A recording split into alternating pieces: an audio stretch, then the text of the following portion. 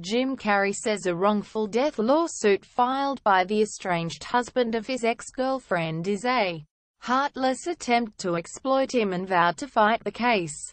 Mark Kelly reports. Image. Zuma. GettyMark Burton of Portland sued Carrey in Los Angeles Superior Court on Monday, accusing the actor of providing the prescription drugs his wife Cathriona White used to overdose.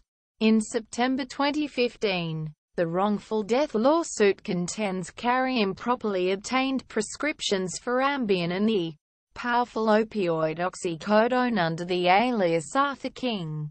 The suit accuses Carrey of giving White the medications days before she was found dead in one of Carrey's homes. White and Carrey dated in 2012 and were photographed together in May 2015.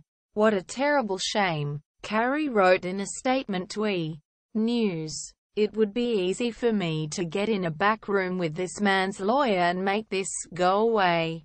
But there are some moments in life when you have to stand up and defend your honor against the evil in this world. I will not tolerate this heartless attempt to exploit me or the woman I loved," Carrey wrote. "I really hope that someday soon people will stop trying to profit from this and let her rest in peace." Coroner's officials ruled the 30-year-old makeup artist's death a suicide.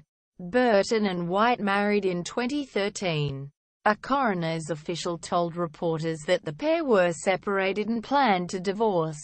However, Burton's lawyer Michael Avenatti declined to characterize their relationship beyond saying they were legally married at the time of White's death.